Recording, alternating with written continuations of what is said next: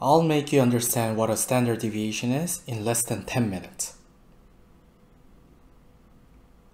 I want to first briefly mention normal distribution. Normal distribution is this kind of looking graph that is symmetric. And what about this distribution? Believe it or not, this distribution describes a lot of things in nature in terms of randomness. And nature loves symmetry. Normal distribution is also known as Gaussian distribution. Why? Because this crazily smart man 200 years ago, Carl Gauss, came up with a mathematical expression which can describe all kinds of normal distribution. And here's our standard deviation, denoted as sigma, which is a Greek alphabet. You don't need to know this full expression, but just this sigma. So what is standard deviation and what does it do? It tells how much the distribution, the data, is spread. If the standard deviation is low, then the data isn't spreaded much. If the standard deviation is high, then the data is very much spreaded. That's what standard deviation tells us about the distribution. So, how do you obtain these numbers that tell the spreadness of the data? We obtain standard deviation value using this expression.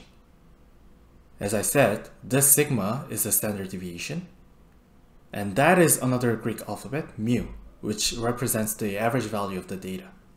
We'll get back to this expression later. There's one crazy thing about standard deviation. Say we have some unknown data that is normally distributed. Say we have 500 data collected on this graph. This is just an example. The average value will of course be at the center, right? Now, if you expand to the left and right by one standard deviation, you'll notice that you just enclosed 68% of your data in this region. We have 500 data in total, so that's probably about 340 data stacked in this region. If you expand further by 2 standard deviations, you'll notice that you have 95% of your data in this region. And 95% is about 475 data. And if you go even further by 3 standard deviations, you'll now have 99.7% of your data. So, what am I talking about? What I'm trying to say is that this is true in all kinds of normal distribution. The 68%, 95%, 99.7% is always these ratios. You may be thinking, is that even possible? How can this be true in all cases? You don't believe me? Let's see this phenomenon by ourselves.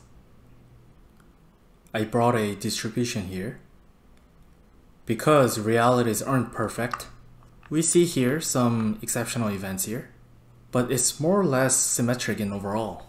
By the way, this data represents the number of people with these weight. I counted the boxes and made a chart like this, so the population of each weight. We're now going to compute the standard deviation of this distribution using this expression. We first need the capital N in the denominator, which is the amount of data. We have 81 people's information here. And mu, as I said, is the average value. You probably know how to obtain it. Now, what I'm going to do is, we need to compute this inner bracket first. X sub I is the x value, in this case each weight. And we just need to subtract the average value from the x values of the data. For example, 60 minus 68.16, that's minus 8.16, right? Then we have square here, so we need to square the terms. Now we have a sigma here, so we should add all the numbers. But of course, each bin has a different amount. Different populations. So we'll have to multiply by number of people, then add them all. Which gives about 988.946. You can check if you get the same answer. Lastly, we gotta divide by the total amount, then square root it. I got this standard deviation of 3.49 kilograms. Standard deviation is about the x value, so that's why it's in kilogram. So now what? I'm going to show you how this has to do with the 68%, 95%, and 99.7% that I mentioned before. So our mean value was 68.16 kilograms and our standard deviation was 3.49 kilograms. I'm going to now indicate where the mean value is. So it should be around here, 68.16.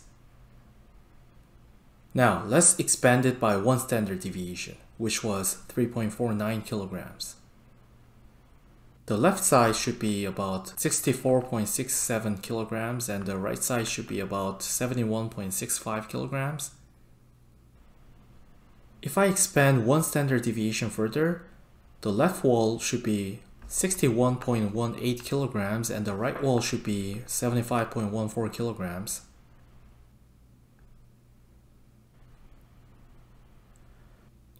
Let's count how many boxes are in this plus minus 1 standard deviation region. I know these left boxes are sticking out a little bit, but let's just roughly say that they're in the region since most parts are inside. It seems there are 54 people collected within this region. You can just count these boxes. And how much portion is that? 54 out of 81 people? That's about 67%. That is very close to 68%. Again, realities aren't perfect. Let's now add the second region. This is 77 people, I counted, which is 95% of 81 people. Isn't this crazy? But again, this works only when the data was naturally and randomly collected. And when things in nature are collected randomly, it should have some symmetry like this. So that's standard deviation. If you think I've saved so much of your time, please like and subscribe to my channel. I would really appreciate it. And for those who still got some time to watch, here's one bonus fact. Why is standard deviation mathematically defined this way? Why does this represent spreadness of the data? I'll bring the chart again. At one point, we were at this row. And think about this x sub I minus mu. If you think about it, this should give how far each weight value is from the average we obtained. And this literally means by how much the values are deviated from the average value. But wait, doesn't that mean if we obtain the average of these deviations, it should say about the spreadness of the data? Like this. If you just average it from here without squaring it, you'll simply get 0. You won't be able to tell the spreadness of the data. But this makes sense because the mean value is the center value of the data, right? So if we collect all the differences from the average value, we should of course get 0. But now if you square each individual difference, then average them, you won't lose the information on spreadness. That's because by squaring it, we're getting rid of these minus signs. These minus ones were the ones that were canceling the other half of the data, and that's why we were getting 0. Anyway, of course you'll have to square root it back since we intentionally squared them before. And this is how standard deviation was defined. Thank you for watching this video and I'll hope to see you next time. By the way, this is my cat Urmi.